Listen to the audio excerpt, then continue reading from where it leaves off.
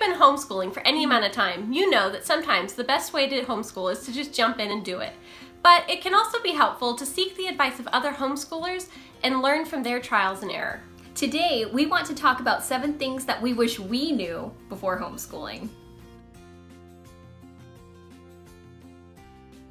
Welcome to Kids Learning for Life. That's Jenny. That's Stacey. And we're 2 homeschooling moms. We're here to help families teach kids the joy of learning. Because learning doesn't happen just during school, it happens throughout life.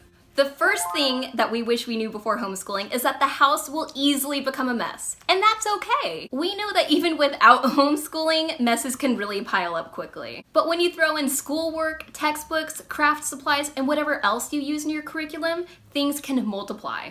Plus, your kids are home all day instead of in a classroom where someone else can clean up the glue on the table or the marker stains on the ground. Just let it go. Let it go! It's something that all homeschool families have to deal with, and it's completely unavoidable and understandable. You don't need a Pinterest-ready homeschool setup to be successful. Another thing that's important to remember is that every child has different needs. Now, this might seem like a no-brainer, but this becomes amplified when you bring lots of different learning styles into the mix. One of your children may be motivated and efficient in their schoolwork, while another may be less interested and less focused. And these personalities could change from child to child every single day.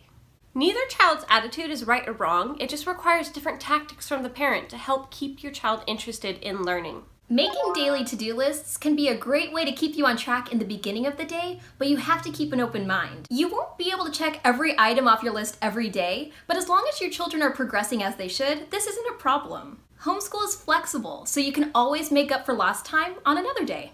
I find that having a plan for the day the night before helps me start off on the right foot in the morning. If I know the lessons I will be teaching, I can mentally prepare and be in a better mood to start teaching.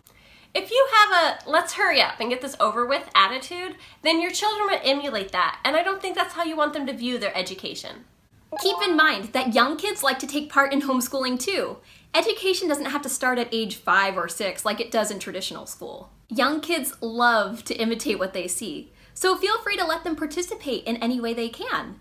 They can scribble on a little piece of paper while their older siblings practice their handwriting, or they can even play with little math manipulatives while their older children do a math lesson.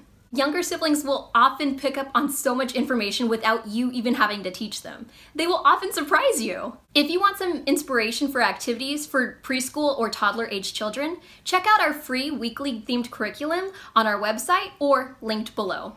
We wish we knew exactly how much homeschooling could cost because this can become an important factor in your homeschool. Yes, some curriculum can be pretty pricey, but you really can homeschool on any budget if you know where to look. Sometimes a curriculum may be more expensive, but it comes with everything you need to get started.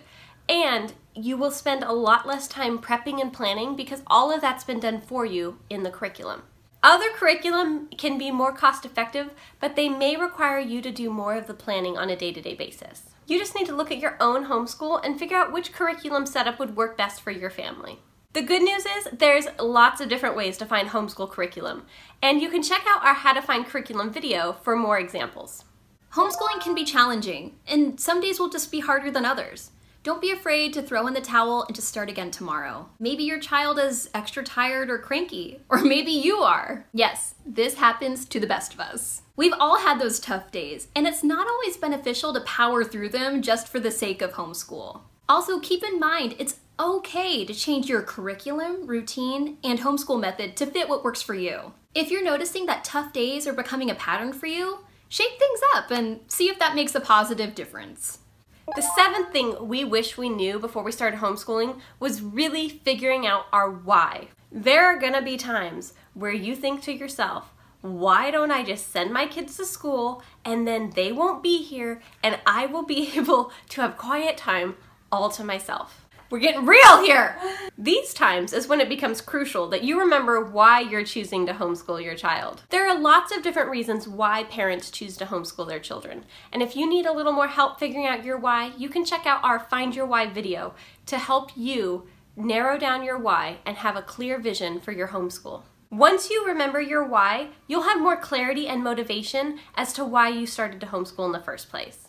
Do you have anything that you wish you knew before homeschooling? Or are you a new homeschooler and have questions? Let us know in the comments below. And if you like this video, be sure to like and subscribe to get more homeschooling videos just like this. And if you're a new homeschooler, consider starting with our How to Start Homeschooling series to help you get started on the right foot. See you next time!